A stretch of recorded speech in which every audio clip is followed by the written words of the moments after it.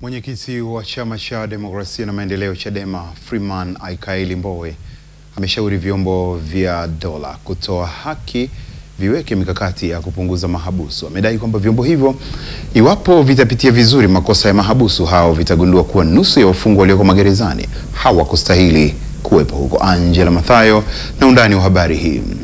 Mbowe amesema amekutana na mambo ya kuumiza alipokuwa mahabusu katika gereza la Segerea tangu Novemba 2018. Ametoa kauli hiyo katika mkutano wake na waandishi wa habari jijini Dar es Salaam. Kuhusu kuondoka kwa Edward Lowassa, Mbowe amemtaka kusema ukweli huko aliko na kwamba kukihama chama hicho yalikuwa ni maamuzi yake binafsi. Mheshimiwa Lowassa, nilisikitika. Nikisema nilifurahi nitasema uongo. Nilisikitika kwa sababu tulimpokea kwa nia njema sana. Lakini kwenda kwenye chama kingine cha siasa, basi akaseme kweli. Akaseme kweli na akisaidie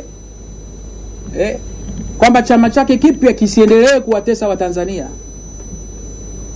Sisi tutaendelea kuijenga demokrasia.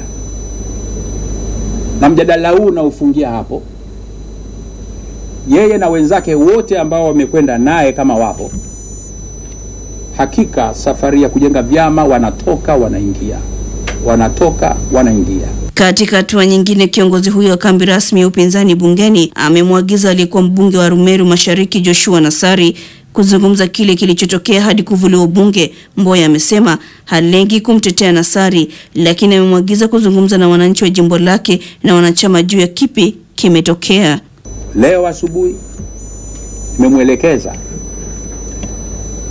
leo azungumze na Watanzania. Azungumze na viongozi wa jimbo lake, wananchi wake, na azungumze na taifa. Aeleze ni nini kilitokea. Kwa sababu si kweli kwamba Mheshimiwa Nassari hajahudhuria vikao vyote vya bunge, kwa maana na pamoja na kamati zake. Kwa upande wake, mbunge wa Tarime mjini Esther Matiko amesema hajuti kukaa Segerea kwa sababu amejifunza mengi na ameona mengi. Nipende kutumia fursa hii kuwashukuru sana Watanzania kwa umoja wao, kwa wingi wao waliweza kutufariji kwa kipindi chote tukiwa Segerea. Viongozi wangu wa Chadema, wanachama wa Chadema, viongozi wa vyama vya upinzani, Watanzania wasiokuwa na chama walioguswa, viongozi wa madhehebu ya dini, mahabusu na wafungwa tuliokuwa nao Segerea kwa kipindi chote. Kwa kweli nimeishi nao vizuri na wamenifunza mengi ambayo nilikuwa siyajui, na hata wale maskari ambao kwa tukiishi nao pale kwa kipindi chote. Mbowe na mbunge Tarime mjini Esther Matiko wamekaa kwa zaidi ya miezi mitatu gereza la Segerea kutokana na kosa la kukiuka masharti ya dhamana. Angela Mathayo, Star TV, Dar es Salaam. Bofya kitufe cha subscribe kisha gusa alama ya kengele kupata taarifa za Star TV muda wote wakati wowote.